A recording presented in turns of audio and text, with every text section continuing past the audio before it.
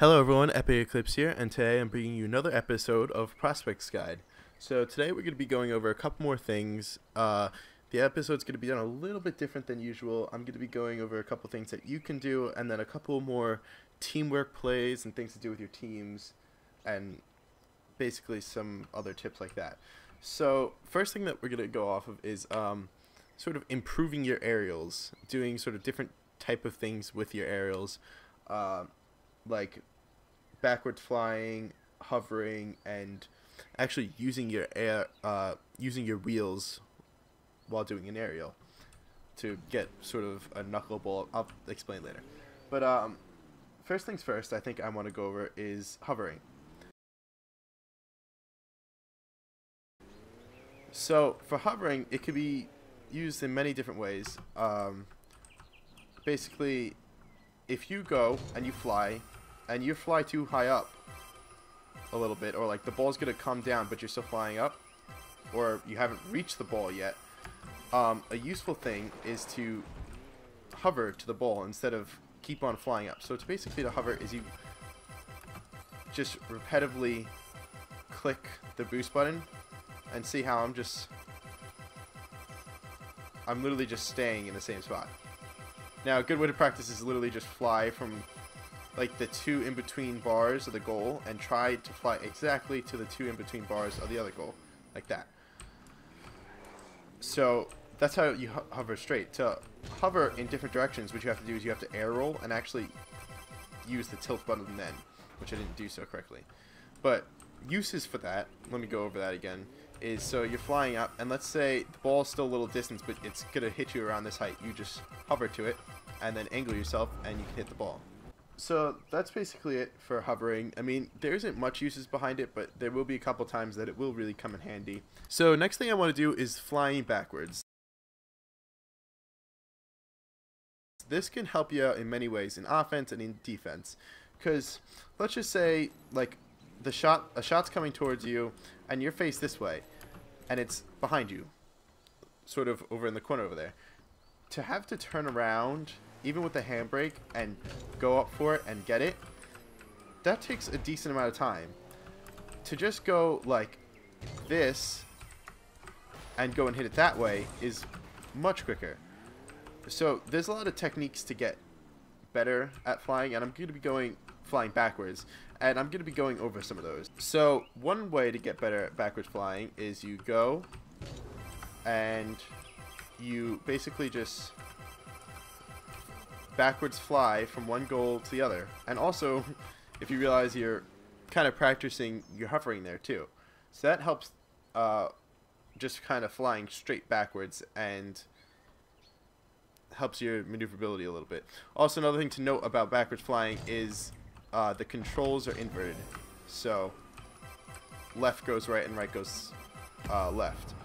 Also, up goes down and down goes up, so that's a good note to know. But another thing that can actually help you out with backwards aerials is just turtling.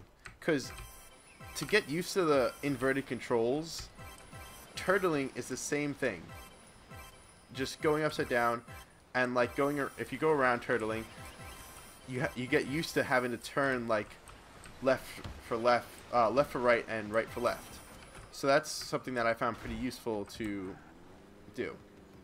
So I'm going to hop into training really quickly and I'll show you the next example. So another way to practice backwards flying is to do it in training. Basically, you lift off and you go, and just like normal training, you want to try to fly backwards. I mean, that was a really poor example. You don't have to exactly launch like I launch. That was really bad. You don't exactly have to launch like I launch, like where you kind of spin like that. There's other ways to do it. Oops, I shot that a little bit too high. So instead, if you're just starting off where the air roll can be a little difficult, you can just drive backwards and fly to it. So that also works too. And obviously you'd want to start out at rookie training and move your way up the ladder to eventually, if you can get all-star down, then I would say you're pretty damn good at backwards flying. So that is mostly what backwards flying like helpful tricks to get better at backwards flying. But other things that could be used for, like I said before, was just getting quicker to the ball, like flying to like get a stop or something like that.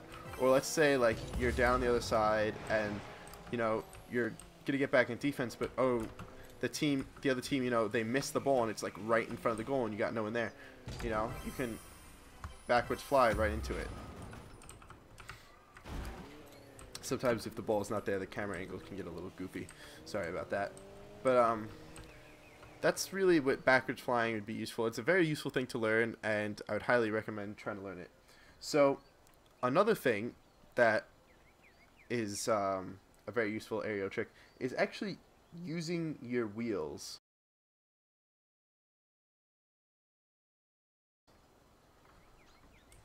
So it's not a good thing all the time to use your wheels, but I will show you an example right now of why you should use your wheels sometimes.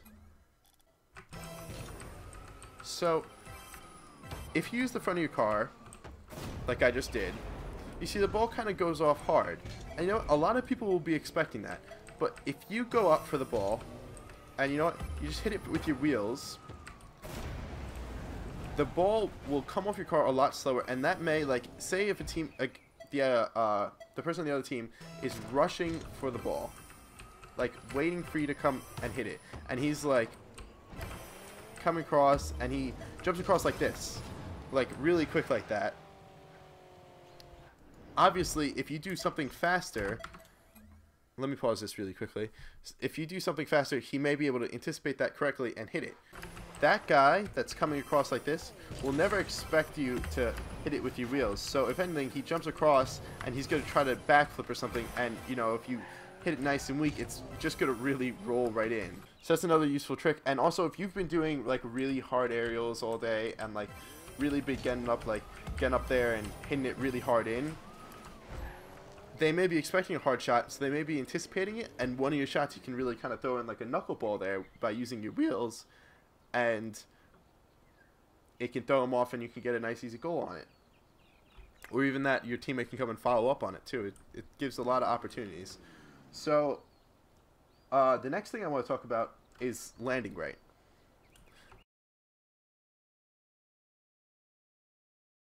This is a simple one. This is going to be really short.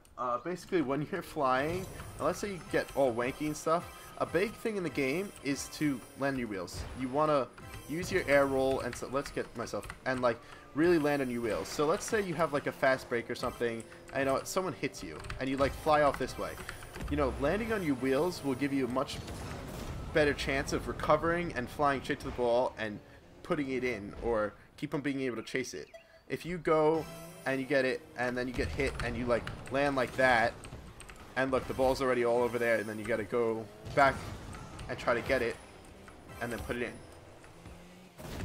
That takes a lot more time, and obviously the other team may have their defenders back already, and you may have lost your fast break.